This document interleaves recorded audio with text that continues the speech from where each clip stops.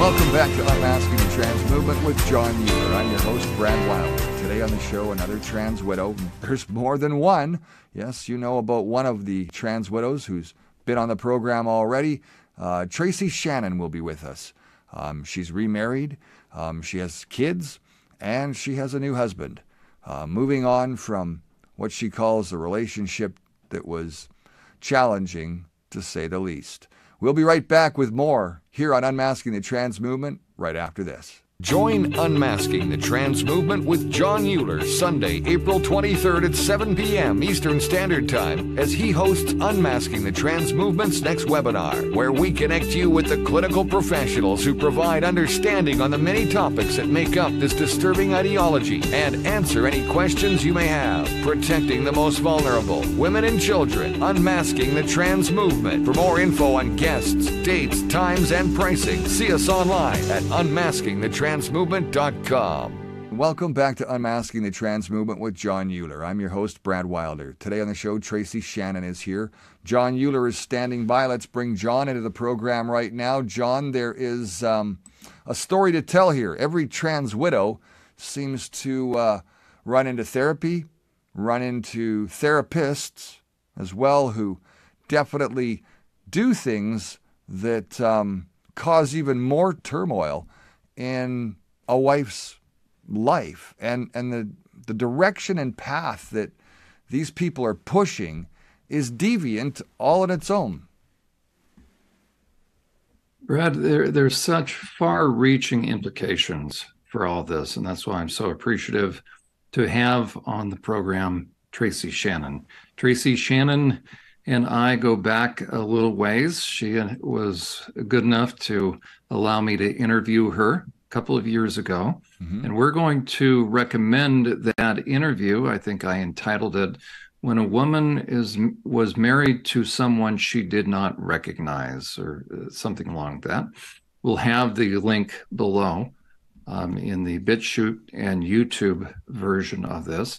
So, Tracy, you have shared, and you've been on a number of platforms, Benjamin Boyce, and you have shared some of your story. If you want to just briefly review, but the one thing that hasn't been shared and that is necessary is for people to really begin to understand the ongoing trauma. This thing is never ending. When you are married to a man that you thought you could trust, and then lo and behold, he becomes deviant. There's no other way to put it. That subtly he starts to morph into somebody you don't recognize. And what you do recognize, and I remember in the first program, you started to say, or you shared that you started to recognize you in him. He starts to model himself. He's stealing your clothes, your underwear. I remember that. And then before you know it, there's a morphing process into somebody that you don't recognize. And he also became very mean. He started to gaslight you. So, Tracy, welcome to the program. Thank you so much for being on. We've had Uda Hagen, and now we're having you. And you're one of my heroes. Anybody that can survive these things, and we're seeing you from your home, and that's absolutely just fine, right? You're a mom, and that's part of the compelling story about this. You're still trying to live your life, but this whole thing, as we titled the program, this man has ghosted you because he's still in your life. So welcome to the program. Thank you for having me. Well, tell us, for the listeners that may not have an opportunity to go back and listen to your full story, why don't you give a brief thumbnail, link you like that, because I do also want you to share, there's very similar themes, as it were, between the counselor that he found for you all and then the counselor that Uda went to. So right. These guys will try to justify and rationalize and gaslight the wives and mothers. Yes. So early in our marriage, in the first 4 years, I guess, we did experience a little bit of cross-dressing behavior, and it was very little, to the point where back then I wouldn't have really called it cross-dressing. It would have been elements of cross-dressing. And I didn't really even know the word cross-dressing really at the time. But after the birth of our first son, my then husband came to me and said, well, he had a problem with cross-dressing in the past. And so he was letting me know this. And I said, well, we'll go to a therapist then. And so we did. It was a therapist he picked. And at that therapist, she told me I was closed-minded because I was not open to him going out with other men and having these like ladies' nights and ladies' weekends, having his own P.O. box to get lady things in. And it was supposed to be okay with me as long as it was out of sight, out of mind. And I was not okay with that. So therefore, I was called closed-minded. She also told me that I must be a lesbian because I was married to this man, had fallen in love with a man that had this feminine side to him, a feminine side I really didn't know anything about. So needless to say, she was not an impartial person. And she told us to go to a bookstore and read some book. And it was supposed to help me become comfortable with my husband doing all these things. We ultimately decided not to continue therapy with her. And he went on seeing her behind my back for the next 11 years. She wrote him a letter to get on hormone therapy, or, for him to begin sex change. And he took those hormones for 11 years of our marriage.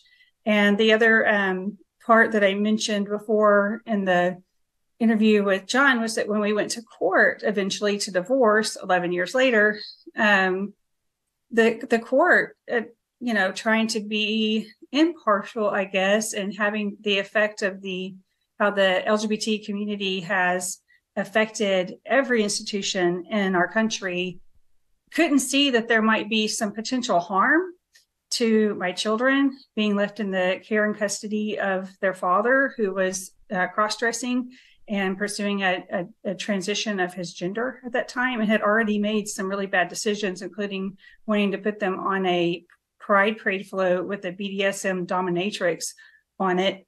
But in the past, wanting to put your kids into a pride parade on a float. That doesn't sound very neutral to me. No. And so the court didn't see any problem with this. And in the past, before our case in Texas, there had never been a case that was decided for a parent who's transitioning to have shared custody of their children. This was a landmark win for the LGBTQ. And for me, it equaled experimentation on my children.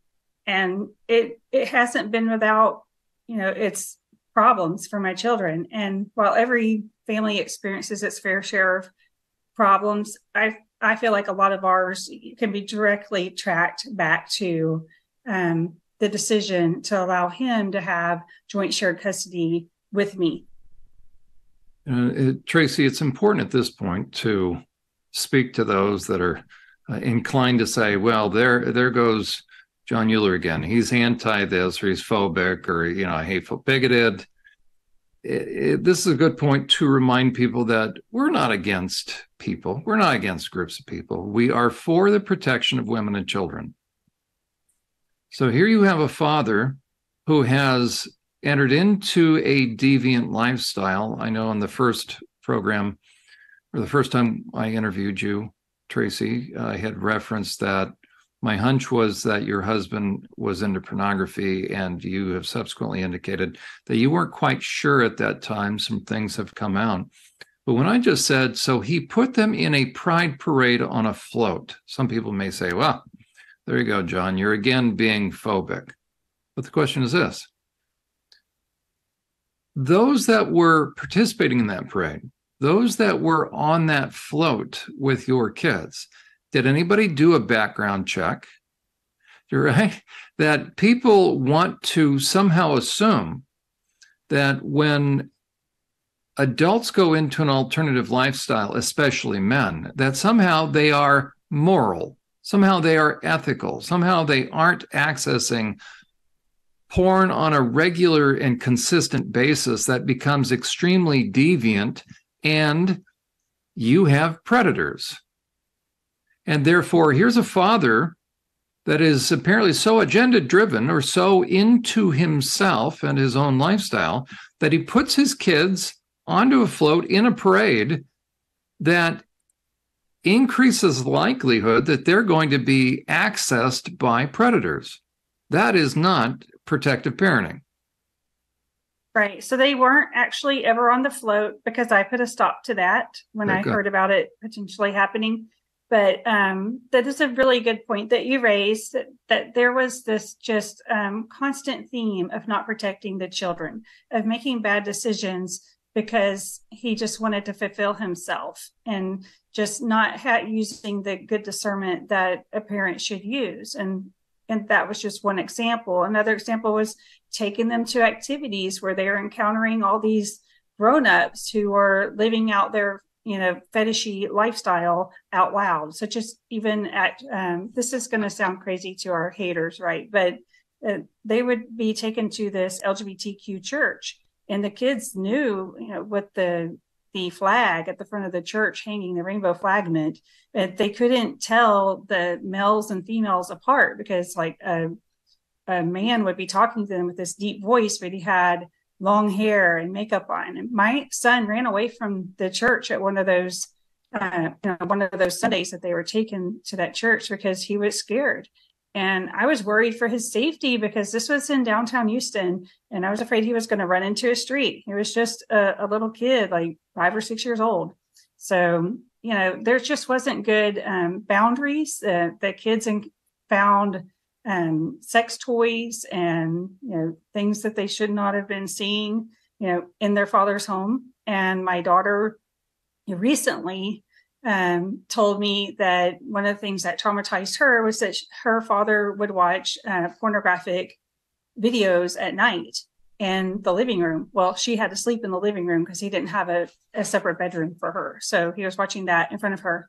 And, that's just a clearly a lack of boundaries.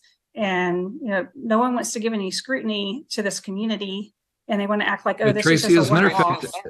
As a matter of fact, I'll go so far as to say this, that a case could be made that is the corruption of minors. Well, of course it is. You show a child pornography videos, that's illegal. I have men in my sex offender treatment groups right now. Got about 45 guys, 3 groups, and having conducted sex offender treatment in prison and headed up one of the standalone high-intensity programs for sexually violent predators within the Pennsylvania Department of Corrections. Anytime we would see that in the criminal history, you're dealing with a pedophile. You're dealing with somebody that was grooming. Think about the average normal adult. They want to make sure that the door is shut. If they're a husband and wife, they're wanting to make sure that the kids aren't hearing. Are the kids asleep? Well, instead of doing that, he's watching pornography right there with his own daughter. Now, do we know what his motives were? Well, the question is this: does the burden of proof fall upon us or upon a guy who is watching pornography in the same room as his daughter is trying to sleep? And if that's not grooming, I don't know what is. So it's extremely concerning, because if not him crossing boundaries, that sets the stage for grooming is simply overriding intuition. So it's setting a child up for blurred boundaries, not understanding propriety, not understanding when he or she has the right to say no, what is or isn't normal. In this day and age, probably ever since the 80s, you will not find a man that has a sex offense that was not deeply steeped in pornography prior to offending. I mean, it's just definitely not safeguarding. And most parents would want to protect their kids from something like this, and definitely not, be playing it in the living room, because what if that child does wake up or isn't actually asleep like you thought they were? Or I think sometimes she was engrossed in her own video game or something, but you just wouldn't put that on at all. And of course, he denies that this ever happened, but I believe my daughter. Of course, I'm going to believe my daughter, even though I didn't think, when we initially discussed that he would have been watching that kind of thing. But if she says he was, then I believe her. So yeah, and think about if you're an adult, a male, and you're so into porn that you can't even wait till you have visitation. You can't even wait for your kids not to be around you. So we have somebody that's significantly addicted to pornography. So therefore, he's not thinking clearly. Then my guess is it was more than a studio apartment that he had. it was like a 2-bedroom house or unit. Okay, so he could have gone into another area of the house and shut a door. Right. Yeah, he could have gone into his own bedroom, which, if I remember correctly, it did have a big screen TV in there, where he could have watched, I guess, in there. That's the room where they found the sex toys on the bed where he used to have them sleep with him. So he brought his pornographic videos out to where his daughter was sleeping. It was probably on some kind of streaming service, is my guess. Because So, and as a mother, even as I'm describing this, I'm very much aware, Tracy, what that must feel like to think that here you've tried to shelter your kids, you've tried to protect them over the years, and to think that, your best efforts were at the very least being undermined by this guy that you trusted at one point in time, and before you know it, now he's betrayed you and he's placing your children at risk. yeah, I think that's one of the main things why women who are in these situations, other women who are married to men who are cross-dressing or attempting to transition, they're afraid to leave because they're afraid for what's going to happen to their kids. They think staying there, they can maybe police the situation or at least know what's going on and be able to intervene or stop it from getting really worse and maybe set some boundaries. But you're so afraid of what's going to happen to your kids when you're not there and they're with the father by themselves, and what might happen, what might he expose them to, who might he expose them to. That is something that's really scary. And, for me, that is a reason why I stayed for many years, that and wanting to believe every time he told me that he wasn't doing that stuff anymore, wanting to believe it, wanting to keep the family together and have that really, that picture perfect life that looked like we had, wanting that to be real. You see, that is so important because people who haven't lived through this, and it still hasn't stopped for you, right? Because your ex-spouse has not passed away. He's still in your life. So people do wonder, like, well, why'd you stay? Or what, because it's so subtle. Speak to that dimension of it, that how it unfolded and how little by little, a lot of gaslighting was going on. Right. You're always told that it's not what it looks like, or it might be your fault even that they're doing this elements of cross-dressing or full-blown cross-dressing where they're spending money behind your back and you're finding out about it, or you're finding some clothes tucked away somewhere. And it would occasionally happen in our marriage, and it was, a little at a time. And I was told it was because he was stressed. One time I caught him in the act of shaving his legs, and he was in a full state of arousal. And to me, that meant something different than relieving a little stress or what I was being told. But you're always told not to believe your eyes, just believe what I'm telling you. And I think a lot of women in that position I was in do believe it. I mean, what other choice do you have except for go to the divorce attorney, go to family court, where you're very likely going to end up with your kids spending half the time with this person who doesn't seem to be making the very best decisions. And then he's telling you, I'm never going to do it again. I'm never going to do it again. So you choose to stay because he's never going to do it again. And of course he does. And he gets better at hiding it. And he has a bunch of friends online and perhaps a therapist who helps him get better at hiding it and helps them get more deviant and even helps them to get more aggressive towards you. Maybe that's passive aggressively. And even helps them plan to leave you and leave you in a state of financial ruin where you can't fight for your kids because they've been planning and plotting for years and you've been choosing to believe your husband. So it does happen very subtly and incrementally, and you're just gaslighted. I was told this was my fault because of the lack of attention or affection, or the lack of the kind of affection that maybe he wanted back when we were married. And it's not your fault. It isn't your fault. Something else has triggered this in them that they pursued at some point, maybe before you were married. It doesn't mean they were born that way. But some of these guys have been cross-dressing since they were teenagers, right about the time that their sexual desires were also being developed. And they found that they were aroused by women's items like lingerie. And they've continued this, fancying those things and getting aroused by interacting with those things and seeing themselves as a female. And that is absolutely not our fault, because there are healthy ways to deal with stress and healthy ways to deal with not getting the amount of affection or the kind of affection that you want in your marriage, and blaming your spouse and doing something. To me, this is a type of infidelity. So if it feels that way to you as a woman, that is the proper way to feel. You should not feel guilty.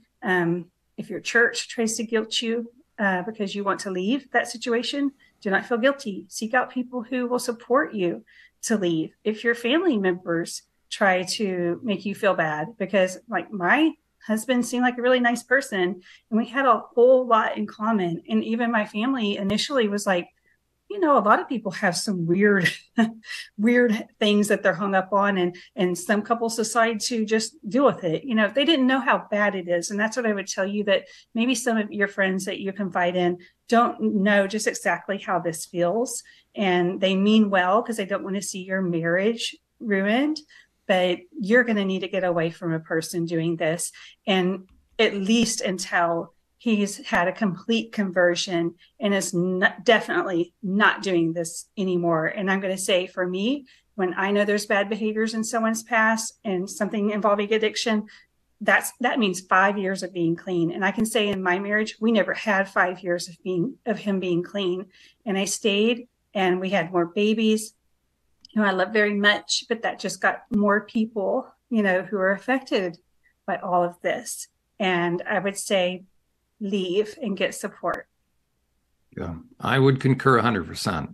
Tracy, I'll go so far as to say this, that by the time somebody comes into therapy, let's say a spouse, because I'm a therapist by trade, and even on my some of the other venues that I address or that I work in, my contention is this: by the time someone is so worn out, a spouse, that they are willing to disclose to another person what's going on, so the kind of gaslighting you were on the receiving end of, as well as all this stuff, I would say give yourself, as you said, give yourself about a 6-month time frame to where at that point, as you're addressing things, so you're speaking the truth in love. Love does not mean nice. Love means being effective. You are effectively communicating boundaries, what is or isn't going to be acceptable. You're going to start addressing this. So by the time a half year goes by, you will be able to determine whether or not there is any measurable, significant change, including what you want to look for in an offending spouse, whether they're having affairs, whether they've developed porn addiction, whatever it is. You're ultimately going to look for a broken and contrite spirit. But what these guys do, because the more they get into pornography, the more it changes the brain, the more it changes the mind, it changes their soul. They become increasingly narcissistic and self-centered, and they develop the adaptability to manipulate. And you even said it, right? The one thing that a guy that violates his conscience, really anybody, but in this case, we're talking about a guy. Our conscience is designed to keep us in check. We keep ourselves in check. If I no longer am interested in keeping myself in check, so I'm doing me, then the only thing left to allow me to be completely self-centered is you and your boundaries. So I'll begin to work you, and I'll begin to chip away at and cause you to turn the volume down on your intuition. So I'll tell you, I know what it looks like, but it's really not that. A woman, Right. a wife has to trust her intuition. I would say we need to trust our intuition. And I was over the years, trained to not trust my intuition. I ultimately went to a good counselor when I was living in Ohio, and that's when I first really started to accept that my marriage was coming to an end, and that I had to stop going to him for all the answers. And this was a counselor who dealt with men who manipulated their wives. That's what he specialized in. He was actually counseling men most of the time who abused their wives. And so he was really good at it, just knowing how that affected the wives, and knowing that they would constantly believe the wife, that the wife would constantly believe the husband that he's never going to do it again. And so his work with me helped me to stop going to my husband to hear what I wanted to hear. And I really needed the help with that. I needed someone who wasn't my family or my friend, to, who was a professional who worked with men, to say, here's what I see from working with men all the time who lie to their spouses. You are being manipulated the same exact way. And I would encourage women to get not just any counselor, but a good counselor who has worked with men who betray their wives, because they will recognize what's being done to you and can counsel you on how to free yourself from that manipulation. Because that was the beginning of getting out for me. That's when I started realizing, like, I got to squirrel a little money away so I can hire a lawyer. And so I started hiding some money in a clock so that I could retain a lawyer when I needed to. And so I'm really thankful that I did see that type of counselor. Tracy, talk to us as a mother, in your role as a mother, walking yourself back over the years and then to the present day. Tell the viewers, what has that been like? How has this impacted your kids? It's one thing to know that your marriage is going to end, but it's another thing. Very few of us can understand what it's like to have to tell the kids that the marriage is ending because your father has become sexually deviant and wants to become the opposite sex. Right. I mean, they were just so innocent when all of this happened. And my oldest was super close to his dad. And his dad was involved with some of his activities like baseball and Cub Scouts. And it was just such a time that my oldest son was developing and really needing his father there, that he felt so betrayed. And there were years of my boys just crying themselves to sleep for years. So most divorces, you get divorced, and this is a big crisis, and there's a lot of changes. And with the support of your family and with some good co-parenting, a lot of the harm can be mitigated, but not entirely mitigated, because divorce is destructive. But you at least stop some of these painful experiences. The kids are reassured they'll see their dad. You cannot reassure a kid that they will see their dad and continue that relationship that they had, or they'll even have their relationship that is their right to have. It's their natural right to have that relationship with their father. When the father's pretending to be a woman, they're completely deprived of their birthright. And that's what's so painful. These kids know that. And dealing with the mental fallout, the emotional fallout of that over the years put a lot of stress on me. But the hardest part was really them. Just it was such a huge loss, and there's not really anybody trained in helping children deal with such a great loss, to deal with that grief, and no one's recognizing in the psychological field, and I will say even in ministry, no one's recognizing the grief that these children are going through and helping them navigate that. And so it can be very destructive in their lives. And it has been in my children's life. Luckily, we're so blessed that you can't look at my children today and say, wow, you can't tell that they've been through so much. But they still have a lot to navigate. There's still a lot of emotional waves, even as they start their own families. Tracy, there is so much left to talk about. We've just begun to scratch the surface. Would you be willing to stay with us for a second part? Because I have additional questions. There are issues dealing with your kids that I think people need to understand as far as what kids go through, what grandparents go through, the ripple effect for the family. And you have then found just a multitude of issues that you have had to deal with as far as you have begun speaking out.